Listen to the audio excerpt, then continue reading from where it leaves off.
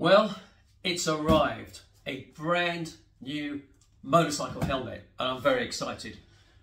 Before I unbox it and show it to you, I was just thinking to myself that in the old days, when you got a bike, you normally got the person to throw in the old helmet with it. And my very first big motorcycle, 650 Bonneville, Triumph Bonneville, and it was in purple with yellow stripes or something, yellow flames. And I bought it from a guy over in West Sussex in Burgess Hill area. And he said, look, I've sprayed the tank this colour, and I've also sprayed this helmet, this open face helmet, and put a couple of stickers on it. And I was like really excited. I was 17, he gave me this helmet and this bike, and it all matched. And of course, what we learnt many years later, that was, you know, spraying it with goodness knows what he used, and putting stickers on, compromised the integrity of the helmet. But it kind of set the tone for all the helmets I got. Every time I bought a bike, they just gave me some old helmet. And it wasn't for many, many years that I finally saved up enough money to have a decent helmet. And I hate the whole process of buying a helmet. I have to say, I find it very difficult, and I don't know how you guys feel about it, but it's like you're trying on helmets. Glasses is a pain, you know, taking off the glasses, trying to put them on. And so anyway, I did buy a helmet from Touratech, which I really, really liked when I had my adventure bike. I'll show you that one to you, actually. That was this one here.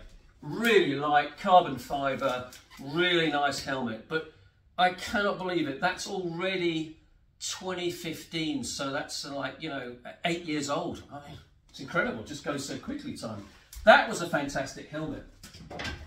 Then I bought when I bought the classic, the 350, I bought this one from Shoei, and I've always liked Shoei helmets. I think it looks pretty cool. It's an open face, it's got a drop down visor, and I love it. On a nice sunny day, it's absolutely fantastic. What I don't like about it is when it's hailstorms, rain, and you know, it just peppers your face. Even with a sort of a scarf around your face, it peppers your face. So it's not the best for that, but for summer riding, it's fantastic. The other thing is difficult, of course. You can't, well, I'm finding it difficult to put a headphone on it, sorry, a mic on it, so I can speak into it and, you know, record some of the adventures that I'm going on. So I thought, right, it's time to bite the bullet. I've done the very modern thing of ordering it by post, and Urban Rider. I have to say, I've been absolutely fantastic. I only ordered this 2 days ago, and it's arrived. It's well packaged. I've just split the top down, and what you've got is an outer box. And normally I would moan and say, why do they put so much packaging? But this is a helmet, you know, so they've done the right thing. And then you've got the Shoei helmet inside. Ease that out. Yeah, okay, put that down. And when I spoke to them at the Urban Rider, I said, look, I've never bought a helmet, you know, just online. And they said, well, don't worry at all. When you get the helmet, firstly measure yourself correctly, which I did, and it comes out as a small, borderline, but small. And they said, put the helmet on for 20 minutes and just see how you get on. So I'm going to do that. But they were very, very informative and helpful. I was talking about what colour to go for, and I actually went for a white helmet. And the reason I did this is that because, yeah, I've got a black helmet there. I did notice when I was following my son on his motorcycle, he's got a black motorcycle with a black jacket and a black helmet. It looks very, very cool. But I did notice you can't see him so well. So I thought to myself, do you know what? I'm going to go for white. I'm going to stand out and, you know, just make sure I'm as visible as I can be. Because I like the idea that when you're sitting on a bike, at least your helmet is moving around. At least there's some sort of white thing that these car drivers can, you know, identify and think to themselves, oh, there's someone on a motorcycle, rather than just being in their own world, or worse, on their own phones. So hopefully it'll make a difference. Who knows? You know what car drivers are like. I won't say any more than that. But if you've been a biker, you'll know that you tend to take your life in your hands with these car drivers. They tend to be in their own world. They cocoon themselves and just don't think twice, think bike at all. But anyway, I'm tarring everyone with the same brush, but you know what I mean. It's you have to drive defensively at all times, of course. But I thought this helmet might make a difference. So it's a Shoei. I have a Shoei type head, although I've got an array which I've been using my daughter's helmet. But that's now. We worked out the other day. I think it's 8 years, 7 or 8, maybe even 9 years old. So it's time for a change. Hey, what's in the box? Well, we have a really nice cover on the helmet. Shoei on it, of course, and well, I'll bring that one out first, just because it's so exciting, isn't it? Let's have a look.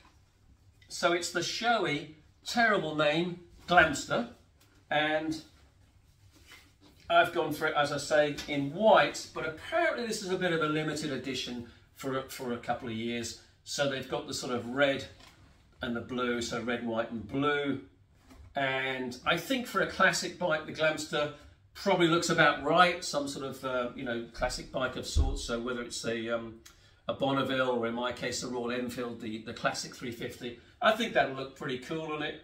It's it comes with a pin lock in the box. Gosh, it's very light actually, I have to say, and it has. Let's put that down here. Some other bits and pieces. Let's have a look what we've got here. Okay, so we've got a chin guard. And we've got some instructions and some other bits and pieces. I need to open that and have a look at it, but it has got the chin guard.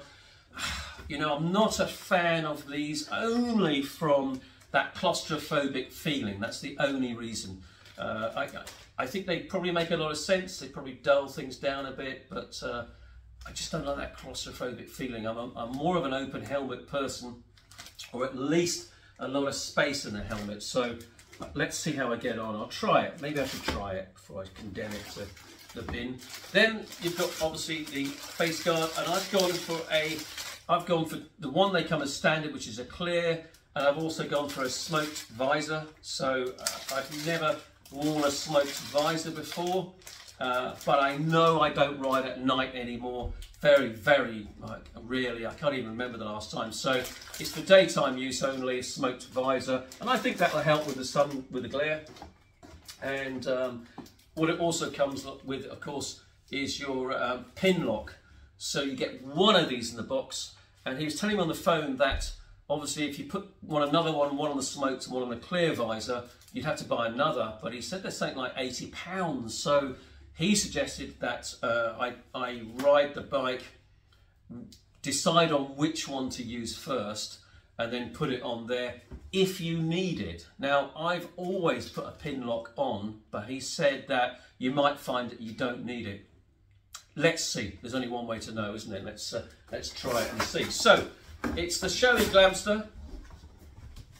It's pretty cool looking.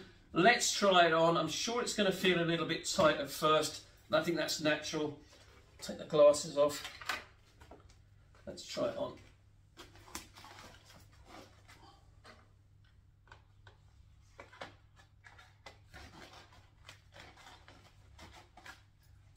I mean, this is a small, I am a small in head size just. It's got the D-ring, which I really like.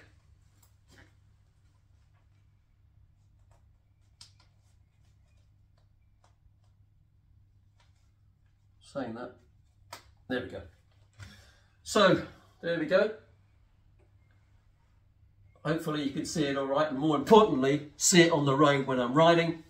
And I'll let you know how I get on with it, because it's one thing trying on a helmet just for a minute for a video, but it's quite another obviously trying it on the road.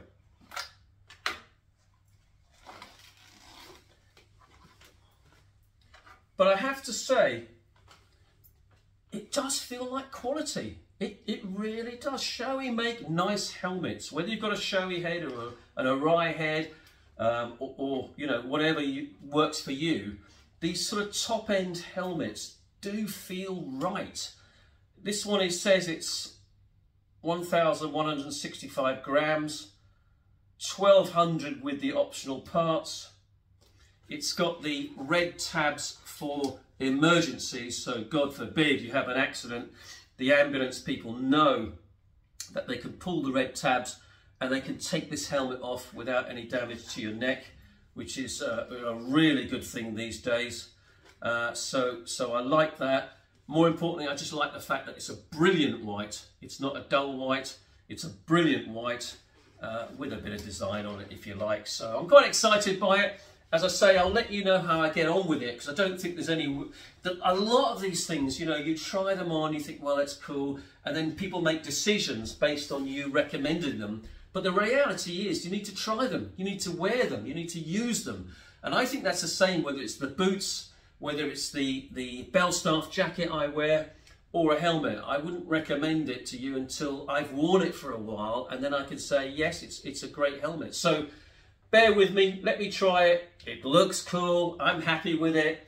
I'll let you know how I get on, and yeah, we'll go from there. So thanks for watching. All about the Shoei Glamster, and I got it from our good people at Urban Riders in London.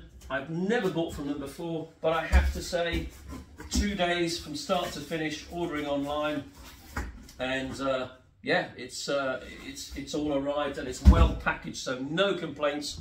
Go online, have a look what they offer. They've got some great stuff. You could shop till you drop on that one for sure.